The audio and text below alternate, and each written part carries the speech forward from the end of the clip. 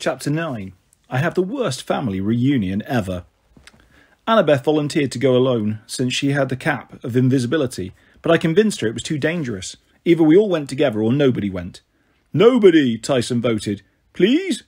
But in the end he came along, nervously chewing on his huge fingernails. We stopped at our cabin long enough to gather our stuff.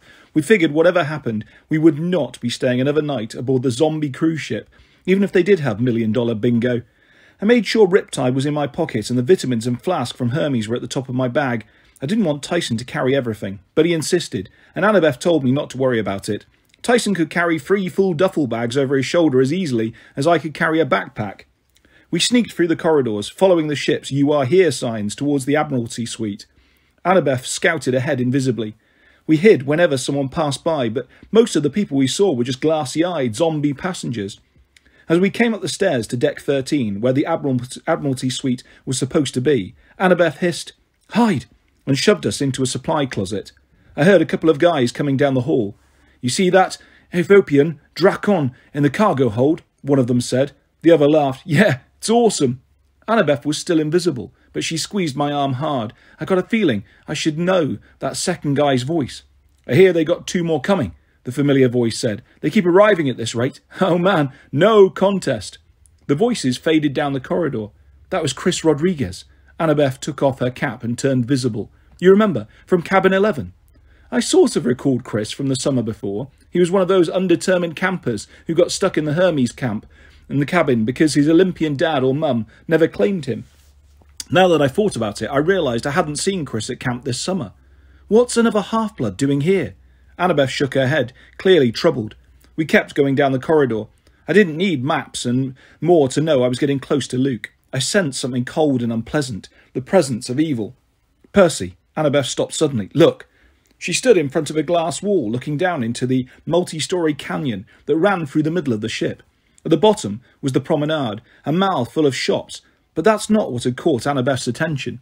A group of monsters had assembled in front of the candy store, a dozen Lystragonian giants like the ones who'd attacked me with dodgeballs, 2 hellhounds, and a few even stranger creatures, humanoid females with twin serpent tails instead of legs. "Scythian Draconai," Annabeth whispered. "Dragon women." The monsters made a semicircle around a young guy in Greek armour who was hacking on a straw dummy. A lump formed in my throat when I realised the dummy was wearing an orange camp Half-Blood t-shirt. As we watched, the guy in armour stabbed the dummy through its belly and ripped upwards. Straw flew everywhere. The monsters cheered and howled. Annabeth stepped away from the window. Her face was ashen. "Come on," I told her, trying to sound braver than I felt. "The sooner we find Luke, the better." At the end of the hallway were double oak doors that looked like they must lead somewhere important. When we were 10 metres away, Tyson stopped. "Voices inside." "You can hear that far?" I asked. Tyson closed his eye like he was concentrating hard. Then his voice changed, becoming a husky approximation of Luke's. "The prophecy, ourselves. The fools won't know which way to run." Before I could react, Tyson's voice changed again, becoming deeper and gruffer, like the other guy we'd heard talking to Luke outside the cafeteria. "You really think the old horseman is gone for good?" Tyson laughed at Luke's laugh.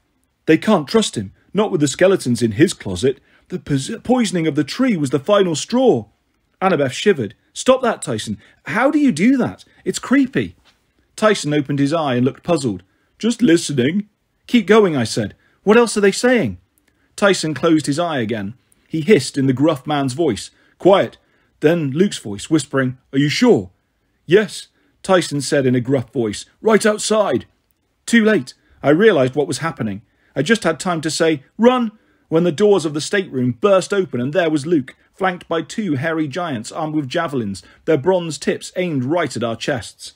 "Well," Luke said with a crooked smile, "if it isn't my 2 favourite cousins. Come right in." The stateroom was beautiful and it was horrible. The beautiful part, huge windows curved along the back wall, looked out over the stern of the ship. Green sea and blue sky stretched all the way to the horizon. A Persian rug covered the floor.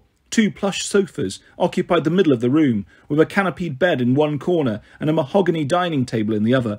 The table was loaded with food, pizza boxes, bottles of soda, and a stack of roast beef sandwiches on a silver platter. The horrible part, on a velvet dais at the back of the room lay a 3-metre-long golden casket. a sarcophagus engraved with ancient Greek scenes of cities in flames and heroes dying grisly deaths. Despite the sunlight streaming through the windows, the casket made the whole room feel cold. "Well," Luke said, spreading his arms proudly, "a little nicer than cabin 11, huh?" He'd changed since last summer. Instead of Bermuda shorts and a t-shirt, he wore a button-down shirt, khaki trousers and leather loafers. His sandy hair, which used to be so unruly, was now clipped short. He looked like an evil male model, showing off what the fashionable college-age villain was wearing to Harvard this year.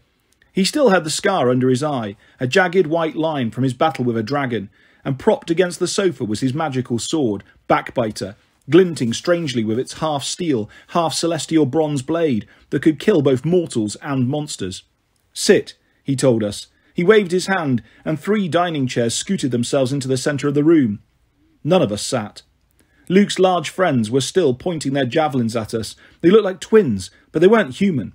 They stood about 2.5 metres tall, for one thing, and wore only blue jeans, probably because their enormous chests were already shag-carpeted with thick brown fur. They had claws for fingernails, feet like paws. Their noses were snout-like, and their teeth were all pointed canines. "Where are my manners?" Luke said smoothly. "These are my assistants, Agrias and Arias. Perhaps you've heard of them." I said nothing. Despite the javelins pointed at me, it wasn't the bear twins who scared me. I'd imagined meeting Luke again many times since he tried to kill me last summer. I'd pictured myself boldly standing up to him, challenging him to a duel. But now that we were face to face, I could barely stop my hands from shaking. "You don't know Agrias and Arias' story?" Luke asked. "Their mother? Well, it's sad, really. Aphrodite ordered the young woman to fall in love. She refused and ran to Artemis for help. Artemis let her become one of her maiden huntresses, but Aphrodite got her revenge. She bewitched the young woman into falling in love with a bear. When Artemis found out, she abandoned the girl in disgust. Typical of the gods, wouldn't you say? They fight with one another and the poor humans get caught in the middle. The girl's twin sons here, Agrias and Arias, have no love for Olympus. They like half-bloods well enough, though." "For lunch," Agrias growled. His gruff voice was the one I'd heard talking with Luke earlier. His brother Arias laughed, licking his fur-lined lips. He kept laughing like he was having an asthmatic fit until Luke and Agrias both stared at him. "Shut up, you idiot," Agrias growled. "Go punish yourself." Arias whimpered. He trudged over to the corner of the room, slumped onto a stool, and banged his forehead against the dining table, making the silver plates rattle. Luke acted like this was perfectly normal behaviour. He made himself comfortable on the sofa and propped his feet up on the coffee table. "Well, Percy, we let you survive another year. I hope you appreciated it. How's your mum? How's school? You poisoned Thalia's tree." Luke sighed. "Right to the point, eh? OK, sure, I poisoned the tree. So what?" "How could you?" Annabeth sounded so angry I thought she'd explode. "Thalia saved your life, our lives. How could you dishonour her?" "I didn't dishonour her," Luke snapped. "The gods dishonoured her. Annabeth, if Thalia were alive, she'd be on my side." "Liar! If you knew what was coming, you'd understand." "I understand you want to destroy the camp," she yelled. "You're a monster." She shook his head. Luke shook his head. "The gods have blinded you. Can't you imagine a world without them, Annabeth? What good is that ancient history you study? 3,000 years of baggage. The West is rotten to the core. It has to be destroyed. Join me. We can start the world anew. We could use your intelligence, Annabeth. Because you have none of your own?" His eyes narrowed. "I know you, Annabeth. You deserve better than tagging along on some hopeless quest to save the camp. Half-Blood Hill will be overrun by monsters within the month. The heroes will survive. The heroes who survive will have no choice but to join us or be hunted to extinction. You really want to be on a losing team with company like this?"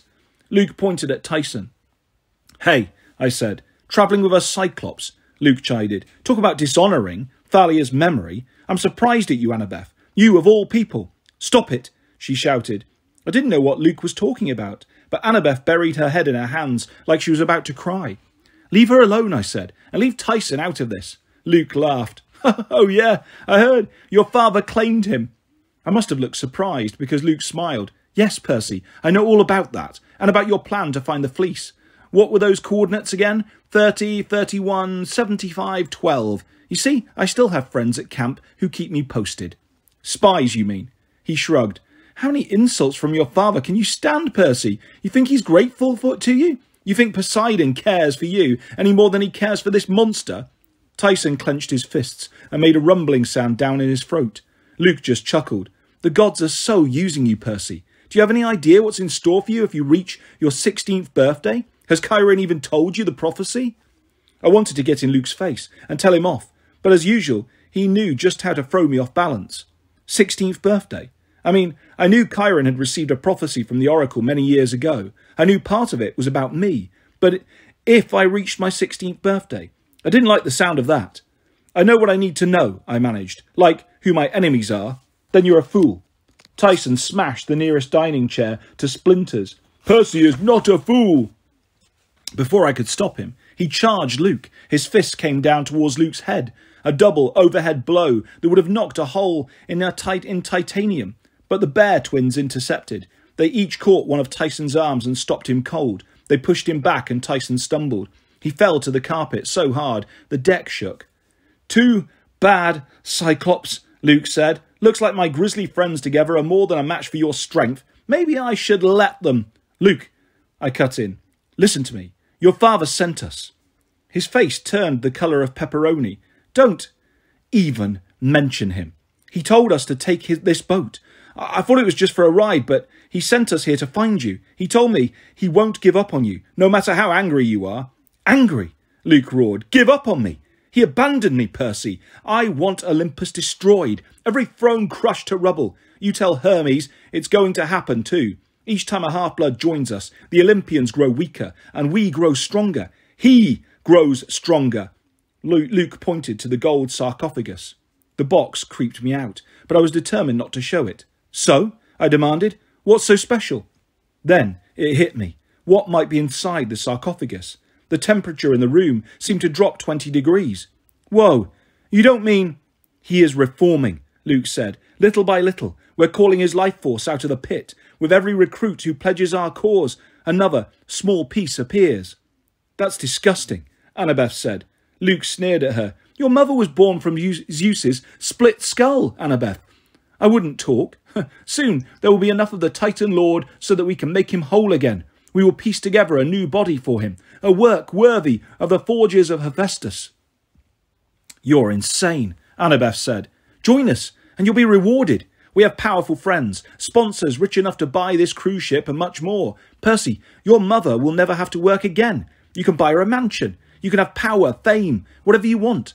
Annabeth, you can realise your dream of being an architect. You can build a monument to last 1,000 years, a temple to the lords of the next age. Go to Tartarus, she said. Luke sighed. A shame. He picked up something that looked like a TV remote and pressed a red button. Within seconds, the door of the stateroom opened and 2 uniformed crew members came in, armed with nightsticks. They had the same glossy-eyed look as the other mortals I'd seen, but I had a feeling this wouldn't make them any less dangerous in a fight. Ah, good. Security, Luke said. I'm afraid we have some stowaways. Yes, sir, they said dreamily. Luke turned to Areus. It's time to feed the Ethiopian Drakon. Take these fools below and show them how it's done. Areus grinned stupidly. Let me go too, Agrias grumbled. My brother is worthless. That Cyclops is no threat, Luke said. He glanced back at the golden casket, as if something was troubling him. Agrias, stay here. We have important matters to discuss. But, Areus, don't fail me. Stay in the hold to make sure the Drakon is properly fed. Areus prodded us with his javelin and herded us out of the state room, followed by the 2 human security guards. As I walked down the corridor with Areus's javelin poking me in the back, I thought about what Luke had said, that the Bear twins together were a match for Tyson's strength, but maybe separately. We exited the corridor amidships and walked across an open deck lined with lifeboats. I knew the ship well enough to realise this would be our last look at sunlight. Once we got to the other side, we'd take the elevator down into the hold, and that would be it. I looked at Tyson and said, Now! Thank the gods he understood. He turned and smacked Areus 10 metres backwards into the swimming pool, right into the middle of the zombie tourist family. Ah! The kids yelled in unison, We are not having a blast in the pool! One of the security guards drew his nightstick, but Annabeth knocked the wind out of him with a well-placed kick. The other guard ran for the nearest alarm box. Stop him! Annabeth yelled, but it was too late. Just before I banged him on the head with a deck chair, he hit the alarm. Red lights flashed. Sirens wailed. Lifeboat, I yelled. We ran for the nearest one. By the time we got the cover off, monsters and more security men were swarming the deck, pushing aside tourists and waiters with trays of tropical drinks. A guy in Greek armour drew his sword and charged, but slipped in a puddle of pina colada. Laestrygonian archers assembled on the deck above us, notching arrows in their enormous bows. "How do you launch this thing?" screamed Annabeth. A hellhound leapt at me, but Tyson slammed it aside with a fire extinguisher. "Get in!" I yelled. I uncapped Riptide and slashed the first volley of arrows out of the air. Any second, we would be overwhelmed. The lifeboat was hanging over the side of the ship, high above the water. Annabeth and Tyson were having no luck with the release pulley. I jumped in beside them. "Hold on," I yelled, and I cut the ropes. A shower of arrows whistled over our heads as we free fell towards the ocean. Chapter 10. We hitch a ride with dead Confederates. "Flask!" I screamed as we hurtled towards the water. "What?" Annabeth must have thought I'd lost my mind. She was holding on to the boat straps for dear life, her hair flying straight up like a torch. But Tyson understood. He managed to open my duffel bag and take out Hermes' magical flask without losing his grip on it or the boat. Arrows and javelins whistled past us. I grabbed the flask and hoped I was doing the right thing. "Hang on! I am hanging on!" Annabeth yelled. "Tighter!" I hooked my feet under the boat's inflatable bench, and as Tyson grabbed Annabeth and me by the backs of our shirts, I gave the flask cap a quarter turn. Instantly, a white sheet of wind jetted out of the flask and propelled us sideways, turning our downward plummet into a 45-degree crash landing. The wind seemed to laugh as it shot from the flask, like it was glad to be free. As we hit the ocean, we bumped once, twice, skipping like a stone, and then we were whizzing along like a speedboat, salt spray in our faces and nothing but sea ahead. I heard a wail of outrage from the ship behind us, but we were already out of weapon range. The Princess Andromeda faded to the size of a white toy boat in the distance, and then it was gone. As we raced over the sea, Annabeth and I tried to send an Iris message to Chiron. We figured it was important we let somebody know what Luke was doing, and we didn't know who else to trust. The wind from the flask stirred up a nice sea spray that made a rainbow in the sunlight, perfect for an Iris message, but our connection was still poor. When Annabeth threw a gold drachma into the mist and prayed for the rainbow goddess to show us Chiron, his face appeared all right, but there was some kind of weird strobe light flashing in the background and rock music blaring, like he was at a dance club. We told him about sneaking away from camp, and Luke and the Princess Andromeda, and the golden box for Kronos' remains, but between the noise on his end and the rushing wind and water on our end, I'm not sure how much he heard. "Percy," Chiron yelled, "you have to watch out for—" His voice was drowned out by loud shouting behind him, a bunch of voices whooping it up, like Comanche warriors. "What?" I yelled. "Curse my relatives!" Chiron ducked as a plate flew over his head and shattered somewhere out of sight. "Annabeth, you shouldn't have let Percy leave camp, but if you do get the fleece—" "Yeah, baby!" Somebody behind Chiron yelled. "Woohoo!" The music got cranked up, subwoofers so loud it made our boat vibrate. "Miami!" Chiron was yelling. "I'll try to keep watch." Our misty screen smashed apart like someone on the other side had thrown a bottle at it, and Chiron was gone. An hour later, we spotted land, a long stretch of beach lined with high-rise hotels. The water became crowded with fishing boats and tankers. A Coast Guard cruiser passed on to our starboard side, and then turned like it wanted a second look. I guess it isn't every day they see a yellow lifeboat with no engine going 100 knots an hour, manned by 3 kids. "That's Virginia Beach," Annabeth said as we approached the shoreline. "Oh my gods, how did the Princess Andromeda travel so far overnight? That's like 530 nautical miles," I said. She stared at me. "How did you know that?" I'm not sure." Annabeth thought for a moment. "Percy, what's our position?" 36 degrees, 44 minutes north, 76 degrees, 2 minutes west, I said immediately, and then I shook my head. "Whoa, how did I know that?" "Because of your dad," Annabeth guessed. "When you're at sea, you have perfect bearings. That is so cool." I wasn't sure about that. I didn't want to be a human GPS unit, but before I could say anything, Tyson tapped my shoulder. "Other boat is coming!" I looked back. The Coast Guard vessel was definitely on our tail now. Its lights were flashing, and it was gaining speed. "We can't let them catch us," I said. "They'll ask too many questions." "Keep going into Chesapeake Bay," Annabeth said. "I know a place we can hide." I didn't ask what she meant or how she knew the area so well. I risked loosening the flask cap a little more, and a fresh burst of wind sent us rocketing around the northern tip of Virginia Beach into Chesapeake Bay. The Coast Guard boat fell further and further behind.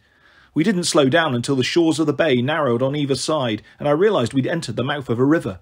I could feel the change from salt water to fresh water. Suddenly I was tired and frazzled, like I was coming down off a sugar high. I didn't know where I was anymore, or which way to steer the boat. It was a good thing Annabeth was directing me. "There," she said, "past the sandbar." We veered into a swampy area choked with marsh grass. I beached the lifeboat at the foot of a giant cypress.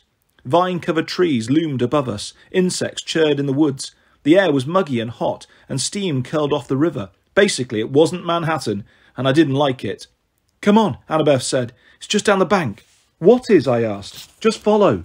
She grabbed a duffel bag. "And we'd better cover the boat. We don't want to draw attention."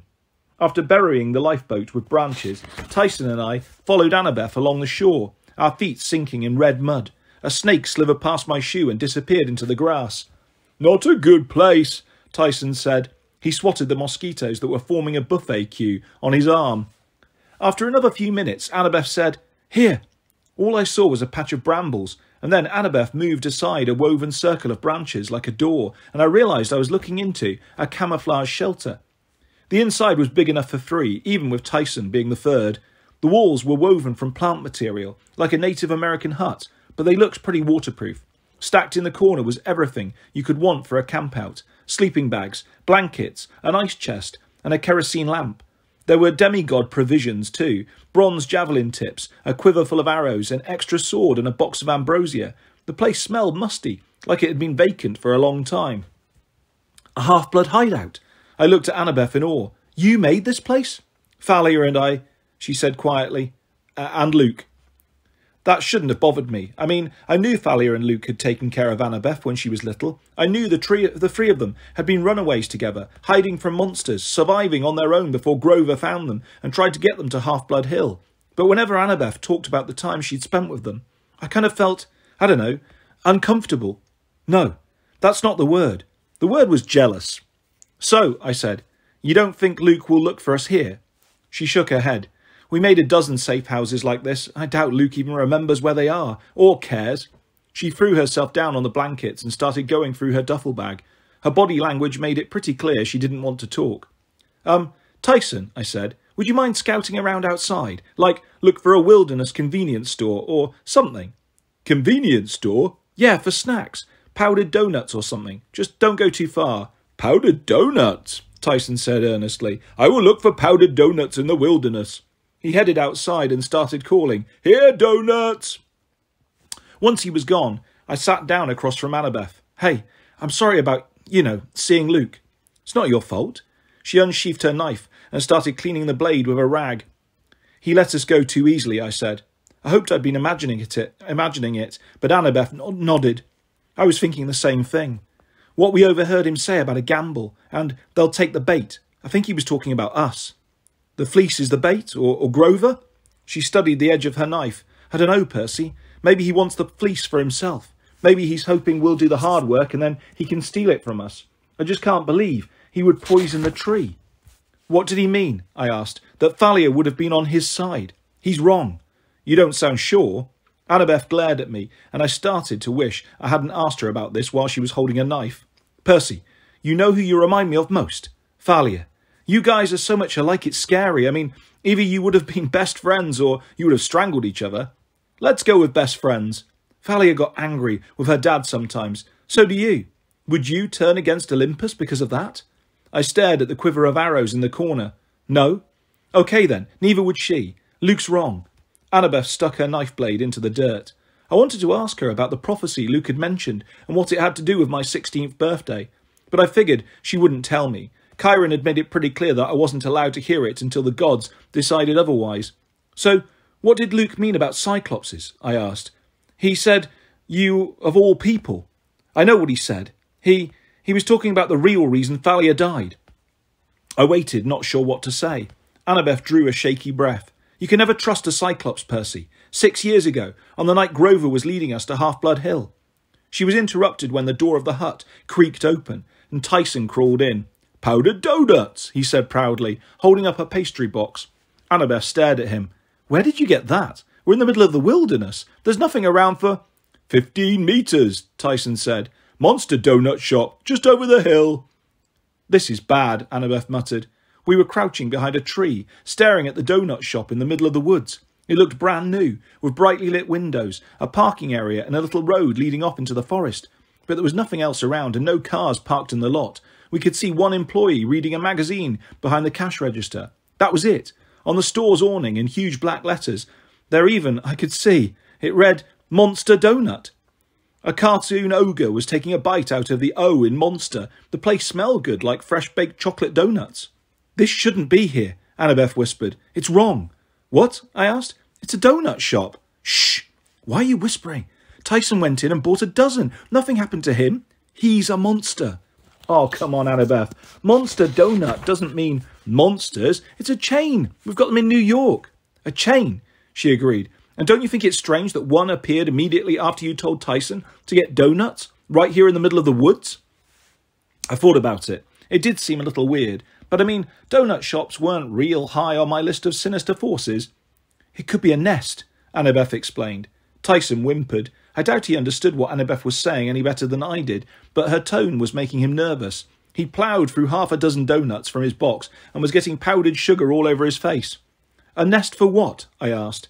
Haven't you ever wondered how franchise stores pop up so fast? She asked. One day there's nothing and then the next day, boom, there's a new burger place or a coffee shop or whatever. First a single store, then 2, then 4, exact replicas spreading across the country. No, never thought about it. Percy, some of the chains multiply so fast because all their locations are magically linked to the life force of a monster. Some children of Hermes figured out how to do it back in the 1950s. They breed. She froze. What? I demanded. They breed what? No, sudden moves, Annabeth said, like her life depended on it. Very slowly, turn around. And then I heard it, a scraping noise, like something large dragging its belly through the leaves. I turned and saw a rhino-sized thing, moving through the shadows of the trees. It was hissing, its front half writhing in all different directions. I couldn't understand what I was seeing at first, and then I realised the thing had multiple necks, at least 7, each topped with a hissing reptilian head.